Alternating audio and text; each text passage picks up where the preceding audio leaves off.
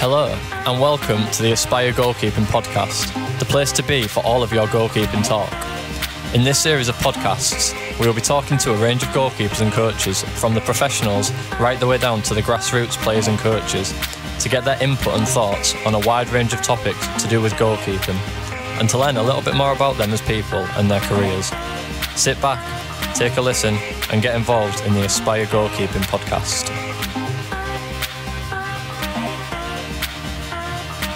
Welcome to the Aspire Goalkeeping podcast. We're here today with Paul Musselwhite. I'm Adam. I'm Sam. So, Paul, thank you ever so much for joining us today. Could you start off just by telling us a little bit about yourself, your career, and your job in football nowadays, please? I was an apprentice at Portsmouth in the 80s, 1985. I did my apprenticeship to 87.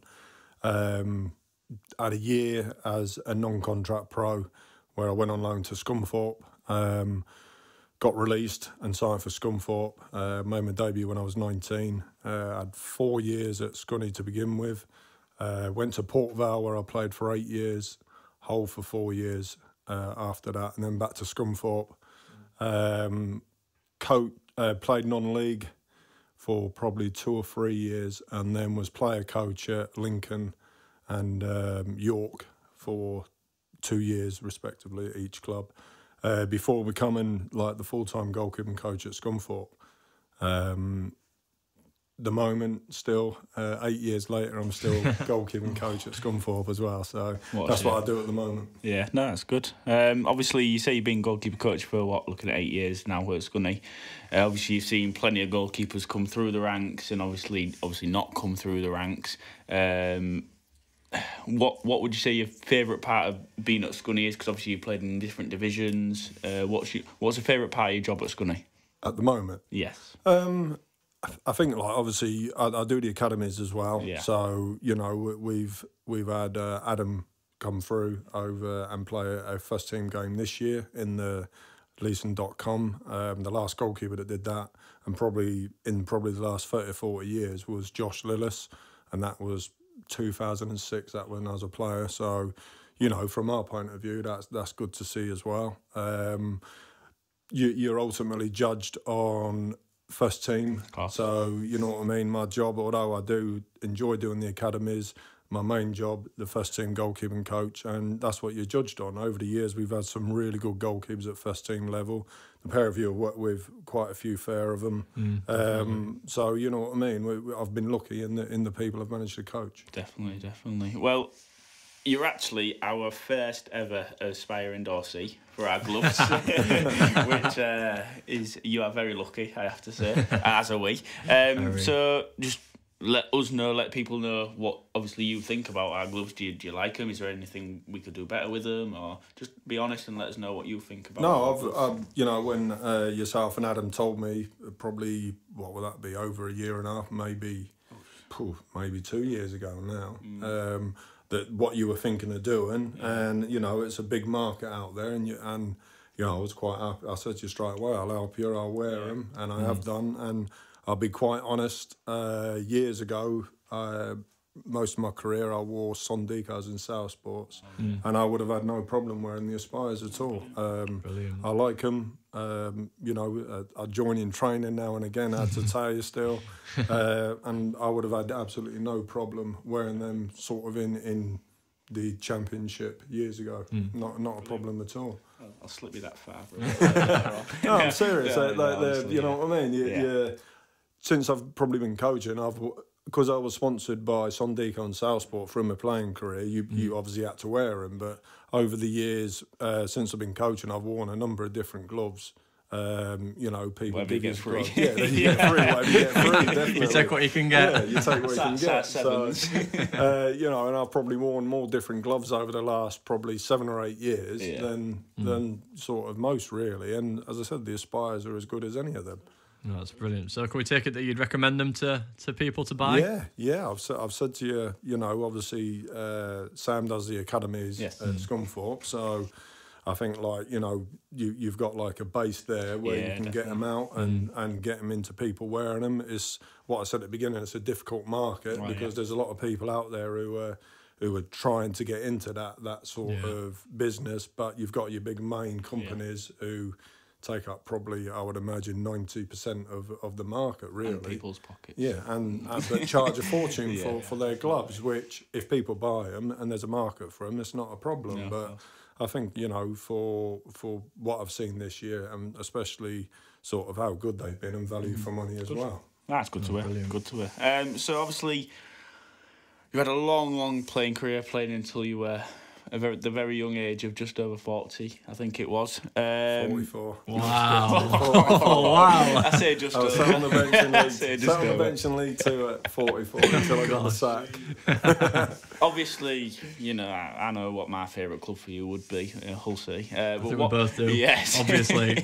What would your favourite club be that you played for? Favourite time of your career as well? What would you say your best part of your goalkeeping career was? I think that's a difficult one because obviously I'm Portsmouth born and bred, and I'm a Portsmouth supporter. Yeah. And I did my apprenticeship in a year as a non-contract pro and never played a game for Portsmouth. So I would probably swap a lot of my games that I did play for a couple in goal for Portsmouth years ago. But I think, as I said, I was lucky. You know, I made my debut when I was 19, so I was really lucky at Scunthorpe and played in the first games at Glanford Park. Port Vale, we were in the Championship for 6 years, so that was like a fantastic time as well. But then obviously going to Hull, I played in the last game at Boothbury. Oh, we never There had it this is. one before. I played in the last game. I've told you a million times. I played in the last game at Boothbury and the first game at the KC. So I'm really proud of that. And as I said, I was part of eventually a squad that managed to get promoted out of League 2 under Peter Taylor then. Very nice. That was the start of a good run for the club, wasn't it, really, with that, in that kind of respect? Yeah, I think, you know, with the crowd base, Hull, to me, are a lot like Portsmouth, because Portsmouth obviously had sunk to League 2 probably in the last 10 years, and they're hopefully on their way back up now. But Hull had been sort of languishing at the bottom of, you know, League 2 for years, and there had been investment. All of a sudden, you had Brian Little, who was like, when he was appointed, it was like probably a big shock in the football world.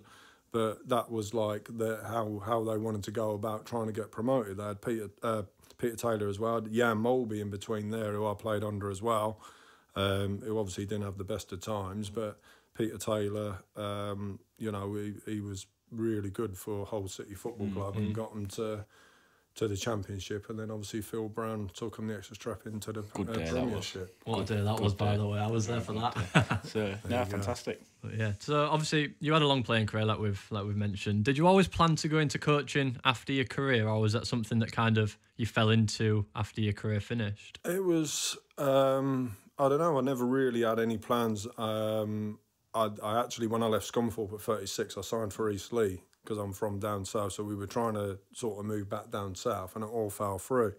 So I went back to Port Vale for 6 months. My mate was the manager, and their goalie got injured, so I went and did him a favour, and then played non-league for a couple of years. And basically what I did for a lot of that time was ring round football clubs and sort of say, you know, I'm playing at, first of all I was at Harrogate, and then I played for Gateshead, and like, you know, say, right, you know, can I come in? But at the time, there wasn't a real lot going.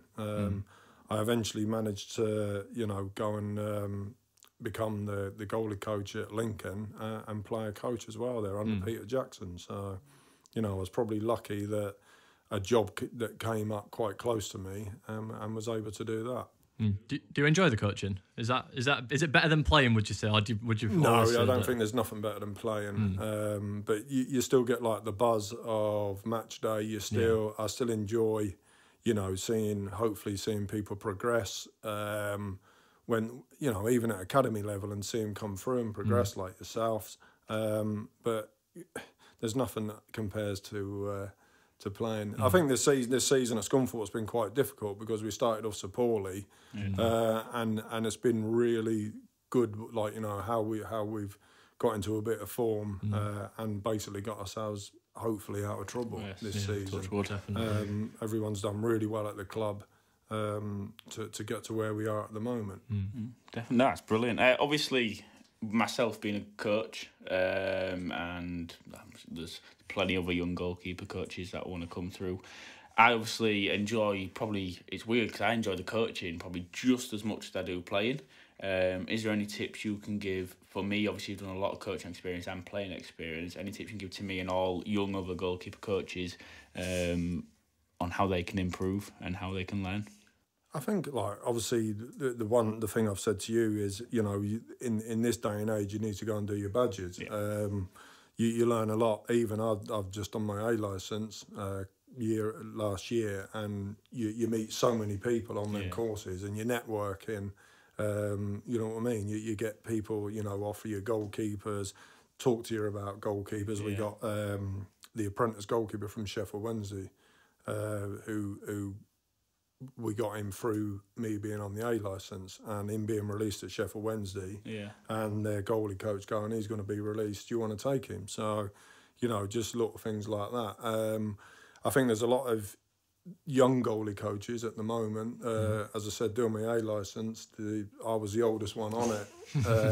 And there was a lot of academy goalie coaches, probably a lot of them under 30. Yeah.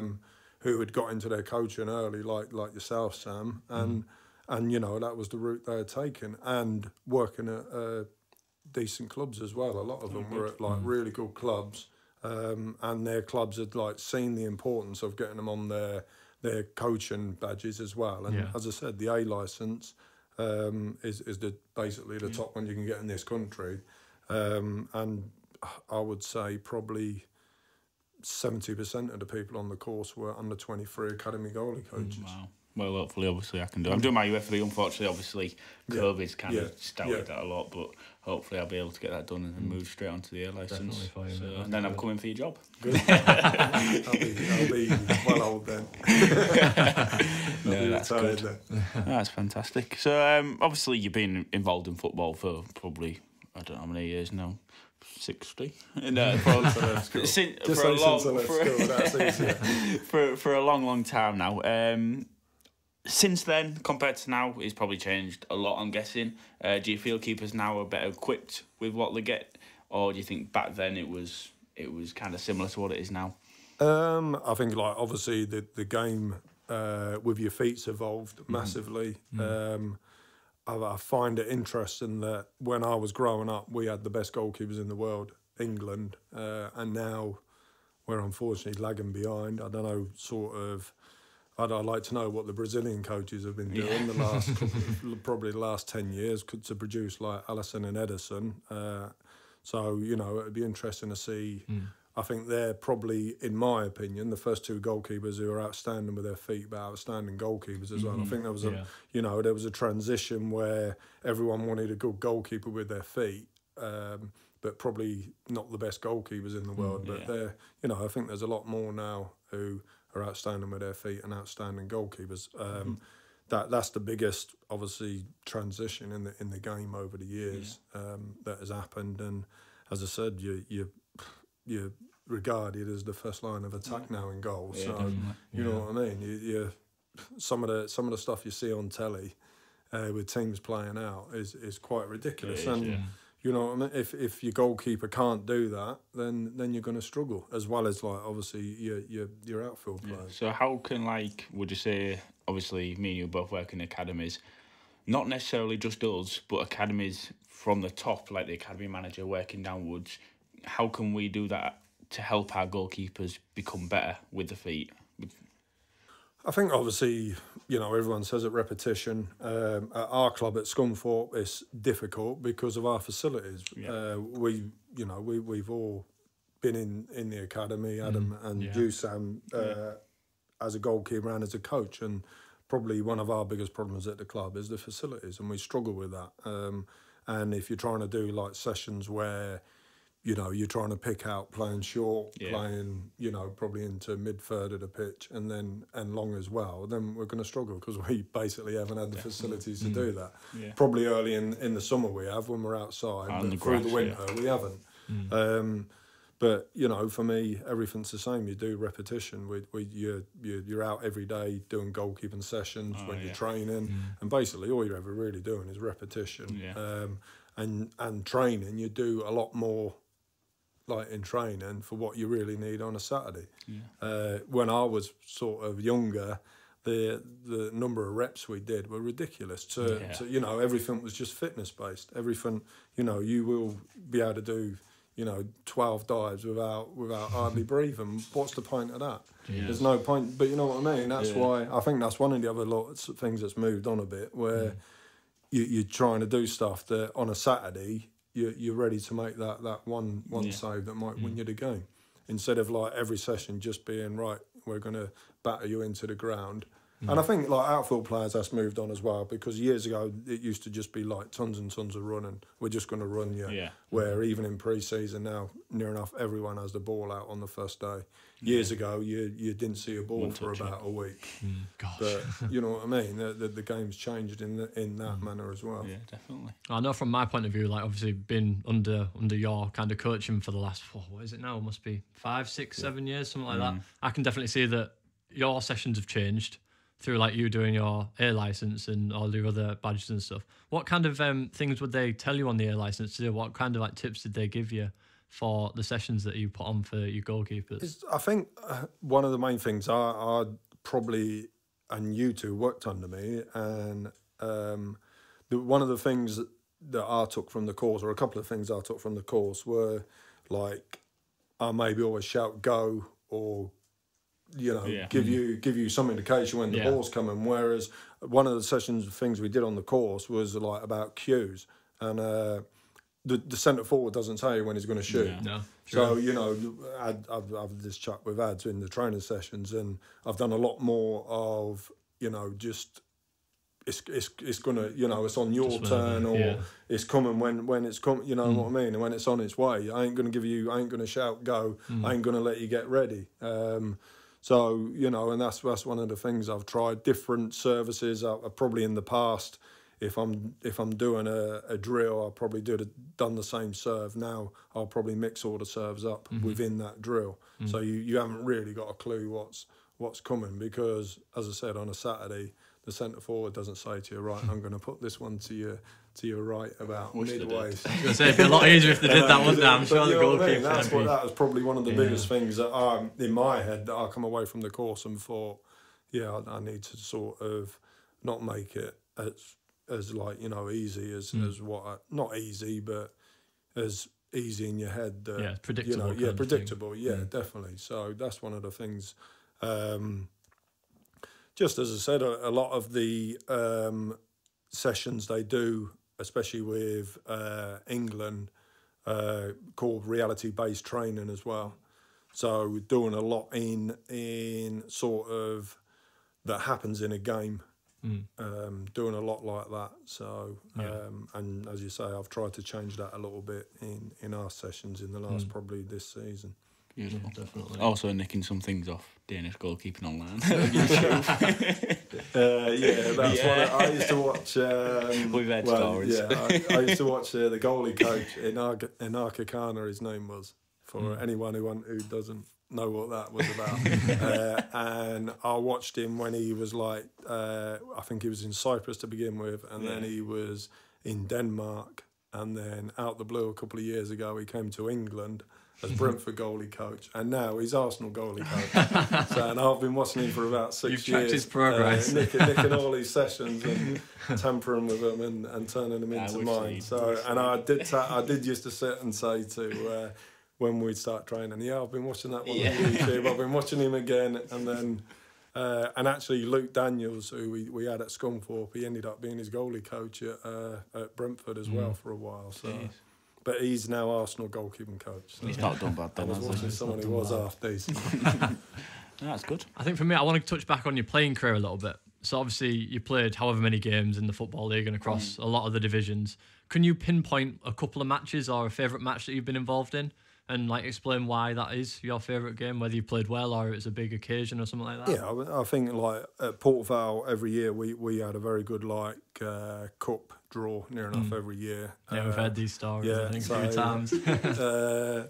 I think, like as I said, and I've said it to you a million times, that we played Arsenal in the FA Cup in 1998, and we drew 0-0 at Highbury, which at the time, it was a great day. Fantastic day that, and then we actually the replay, we took them to penalties as well, which we lost on penalties.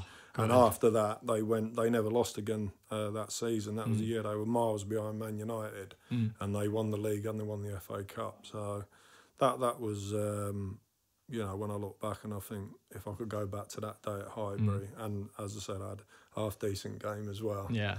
And as I say, they had. Back then, they put near off their whole full team out, so there weren't many changes then. So we done really well, and as I said, we were unfortunate in the replay to lose at home on penalties as well. Definitely. More of a personal question here. That first game at the KC. So obviously you've been at Boothry Park, which is an amazing stadium, or was, I should say. It's now a housing estate. What was it like coming from such an old-fashioned stadium, moving into obviously the KC, what is now the KCOM? What's the difference? Is there a massive difference? I think we played Darlington on the Saturday, and I'm sure there was about 11 or 12,000. I think over the years at Boothry, I was lucky. We went into administration. My first year, I'd only been there probably 2 or 3 months, and we went into administration, and we had a right good run in administration, and we came out and we were in the playoff places. And I think the first game we had someone like, I think it was, I'm going to say Orient, and there was about 10, 11, 12,000 there. Wow. And we also got Orient, we lost to Orient in the playoffs, but in the first game, I'm sure there was about 14 or 15,000 at Boothry, and it was when you look back, one of the best atmospheres in my whole career I'd played under.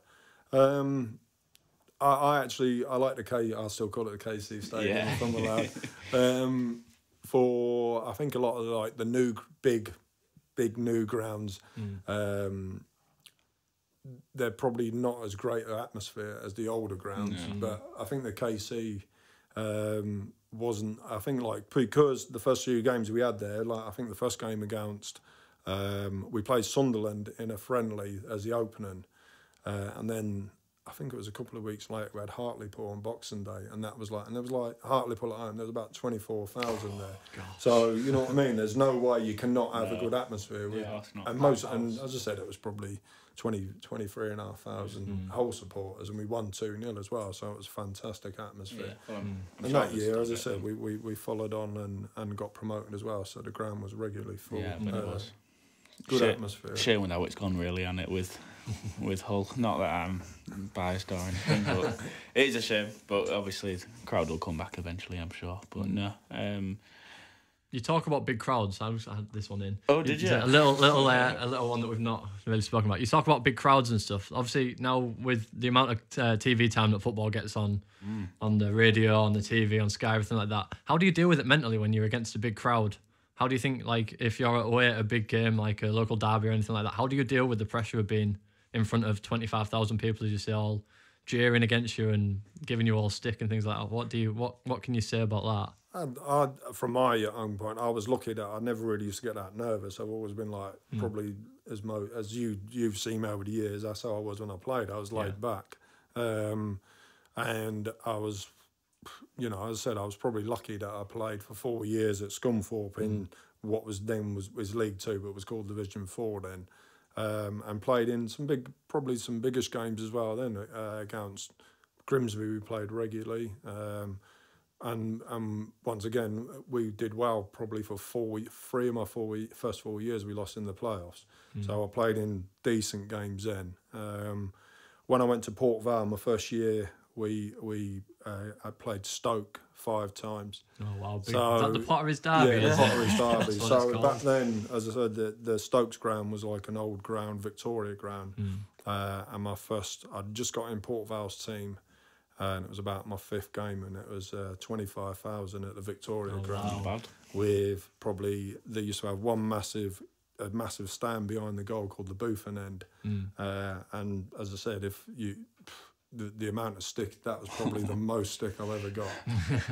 And you have to deal with it. Yeah. You have to deal with it. So, and we ended up playing Stoke 5 times that year. So. you know, there's plenty of abuse. As a goalkeeper, you no matter what level you play at, you could be playing at non-league in front of, it's probably worse at non-league, in front of, like, because you can hear 10 people giving you abuse. You've got 5 people at the game who are all stood behind your goal. Giving you abuse. So, you know what I mean? It's probably, you get lost in a game, don't you? That's the thing. You still, as I said, if you've probably got a small number of people watching you or a big number, you still get lost in your game. And probably that's how the top goalkeepers manage to deal with it as well. So obviously we've come in towards the end of our time together. Last question from me, and Sam might have a final question as well. I don't know. We'll see. But what is the one bit of advice that you were given growing up that's really stuck with you through goalkeeping that you've taken into games and things like that? What would be the one thing that you'd say? I don't know. It was weird because I was released as an apprentice.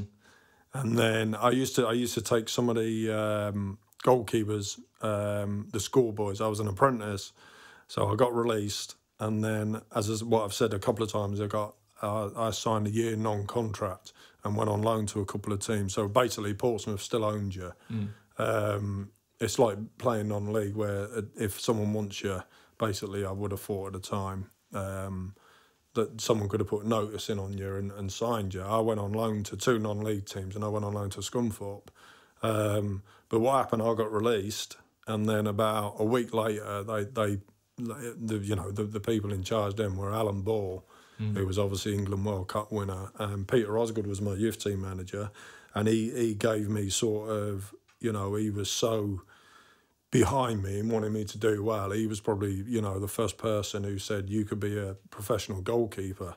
And I got offered about a week later, after being released, they pulled me and just said, look, we'll give you a year non-contract. And I was like, you know, I thought at the time I was good enough to go and earn a contract somewhere. But he sort of advised me to take it. And that was probably, you know, the best advice I had, really. Just take this, and you know, you're training at a football club every day. If I hadn't have got that, I might have gone into non-league and not been working every day. So, you know, training every day, and Peter Osgood saying, you know, you need to take this, whether it's a full contract or a non-contract, you need to take this. And that was probably good advice, but, you know, everything, everyone always says, work hard. You know, your football career, people used to say, oh, it's quite short, you know, you might not be sort of around after you're 35. I don't know what the average age now is, but you know what I mean. But you work hard every day, and as I said, you too, as I said, when work with you, I think everyone works hard. Everyone, you know, wants to make that step into professional footballer, especially when you've been an apprentice as well. So, but if you get a chance as well, you know, you've got to be lucky as well. You've got to be lucky when your chance comes, and you've got to be ready. So, I think like in football, a lot of people don't get that chance. You know, there's a lot of people who were schoolboys who get released.